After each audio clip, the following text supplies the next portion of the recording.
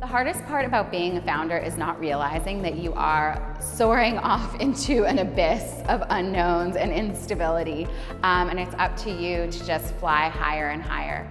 I am Annie Lascoe. I'm the co-founder of Conscious Period. We're an organic feminine care company on a mission to provide healthy period products to all. I hope that Conscious Period transforms the feminine care industry and allows everyone the education, the tools, and the access to tremendously healthy period products that educate and inspire. I founded the company almost 2 years ago. I am a social worker in my past life, so I never thought I would be doing this.